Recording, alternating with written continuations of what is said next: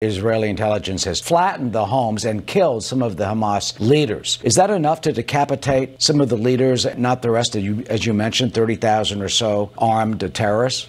No chance at all. You don't have to look any further than we took out Osama bin Laden. That did nothing to al-Qaeda except that they put another guy in charge. We saw al-Baghdadi from ISIS taken out. Had no impact on the organization. They just replaced him. I saw this myself many times in my deployments to Afghanistan.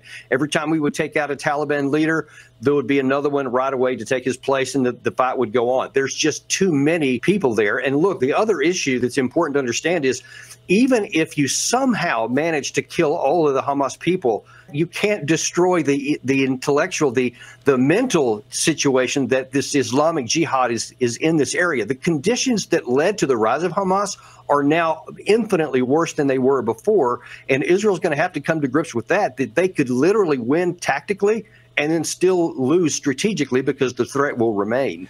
Yeah, and that's the final point. I mean, how do you defeat the mentality and the philosophy of radical Islamic terrorism, which is like the Nazis? How do you defeat that hatred and anger and that desire to behead babies? Eric, you don't. That's just the blunt, unpleasant truth of it. You don't destroy that. And look, because of all the heinous destruction that happened with Hamas, I think trying to bait Israel into an overreaction, maybe even trying to pull the United States in, because I think they want to expand this beyond the Gaza Strip. It's our intent to make sure it stays in the Gaza Strip, but that's what they're going to want to do. And they clearly don't care about anyone's life, theirs or anyone else's.